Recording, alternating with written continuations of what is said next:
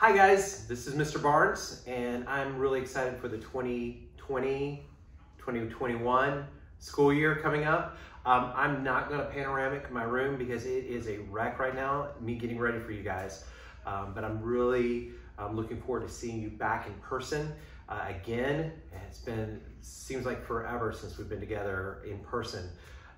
And so I'm teaching 5 different classes this year. And so I just want to run you through them real quick. Praise and worship, we're going to be having, it's a 0-hour class this year. If you have not signed up for that and you have musical ability, you need to talk to Mrs. Jury right now, because we're gonna do some really fun things with praise and worship, and of course leading in worship in our chapels, which are going to be live again this year, and excited about that. Middle school Bible, go watch the middle school Bible. Well, go watch the middle school thing, and you'll see our little superhero, I don't know,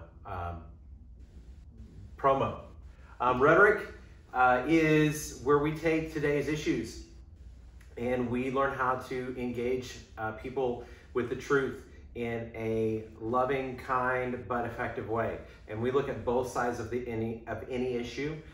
We look at the secular side, we look at the Christian worldview, and because the best way that you can argue against a worldview is to know it inside and out. And so we look at both sides, and then we engage in debate, and it's good. Bible 1 is worldviews, where we look at what is biblical Christianity. First semester, we're going to look at all the main doctrines of the Christian faith in first semester, and then we compare the Christian faith to other worldviews such as Hinduism, Islam, Mormonism, Buddhism, and others in second semester. And so that to equip you on not only how to know what they believe, but also be able to reach them with the gospel. And the Bible 2, hermeneutics, is a really fancy word that means Bible study. And it's just a way to study God's word. And I'm going to teach you how to do that. I'm actually completely revamping that course this year. And it's going to look very different from previous years, and in some ways the same.